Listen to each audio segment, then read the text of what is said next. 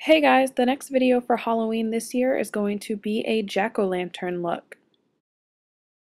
I started out with a dark metallic green color and then added a burnt orange color over it in the shape of a pumpkin. I do have all of the polishes listed down below that I've used in this video, so don't forget to check that out. This color shows up really red on camera, but I promise you it is a dark burnt orange.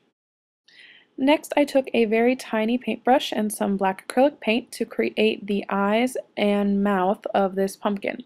Same thing I did with my monster faces. I looked up an evil jack-o'-lantern on Google and then created the eyes and the mouth in the same shape that I looked up online.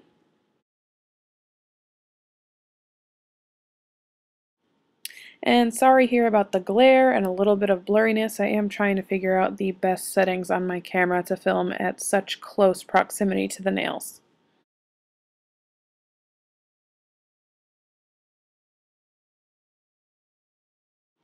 To give the pumpkin a little bit more color and to make it a little bit more realistic looking, I added in Sunny Side Up by Wet n Wild, my favorite cream light orange color, and I did this with another nail art brush.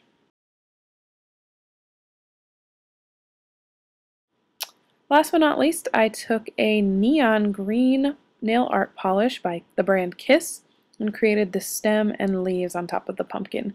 You could use a brown for this with green leaves, you can use curly cues, you can use anything you'd like, but this is my final look and I hope you guys enjoy it and have a great Halloween. Don't forget to add me on Facebook and Twitter and I'll see you next time.